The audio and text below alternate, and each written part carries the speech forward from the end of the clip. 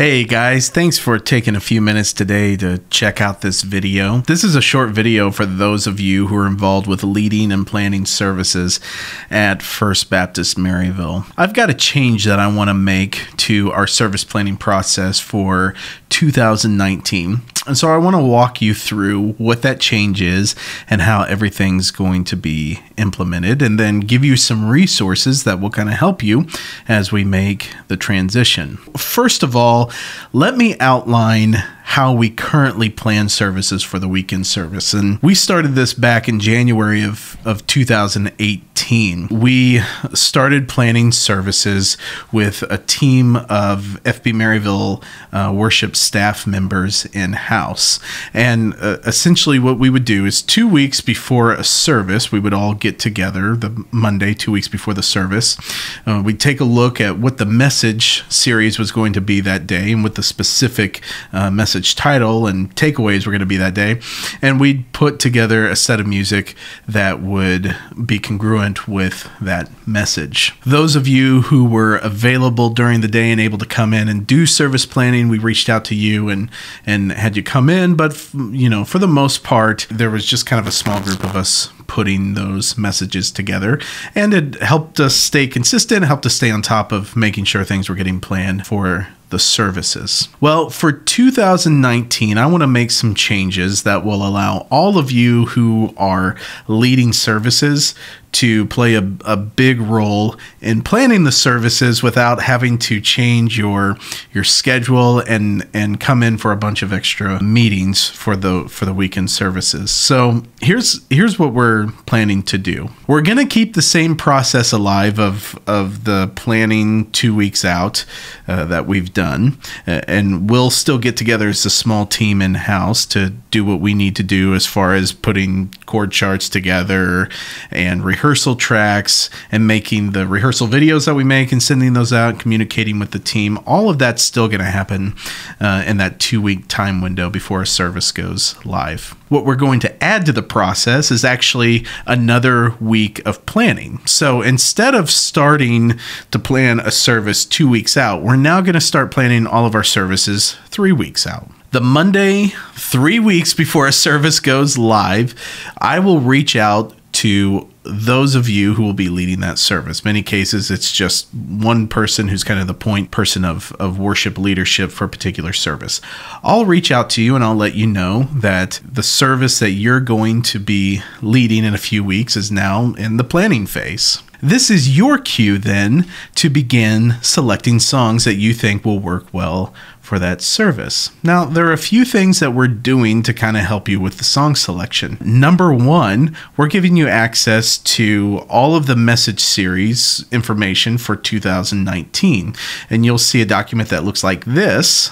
And that'll include all of the message titles, scriptures that'll be used, any takeaways. A lot of times we'll have benedictions in there at the end. And this is a living document, and so things get populated and updated and moved around as we go along. But this will give you one location that you can go to find all the information to help you in planning services. The second thing that we're doing this year, and this is still in process, but we're putting together seasonal catalogs of music. And these are 40 to 50 songs that we want to do on a regular basis in our weekend services throughout the year. So right now we're working on the spring 2019 catalog.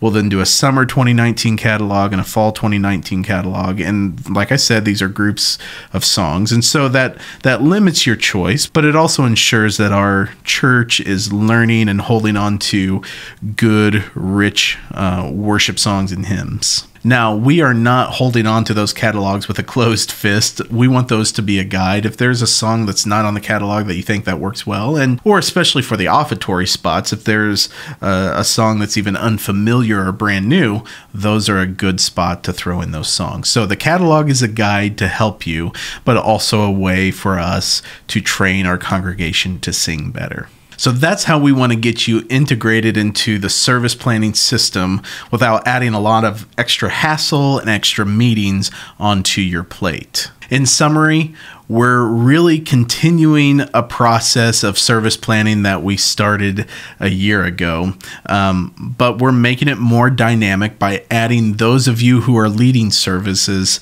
to the planning process. I've put together 3 resources that will hopefully provide some clarification on this process and give you a big kind of 50,000 foot view of what we're trying to accomplish here. The first one is a service planning guide. This walks through everything that we've talked about here. It also provides a step-by-step task list of everything that has to be accomplished for our services in order for them to be complete and in order for them to be ready to go live.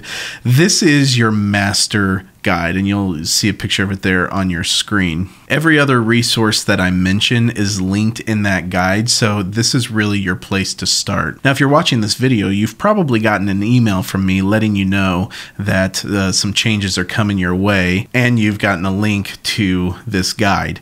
If you're stumbling across this video in the years to come, well, then reach out to us and we'll provide you with the information that you need. The second thing that I already mentioned is the 2019 message series spreadsheet.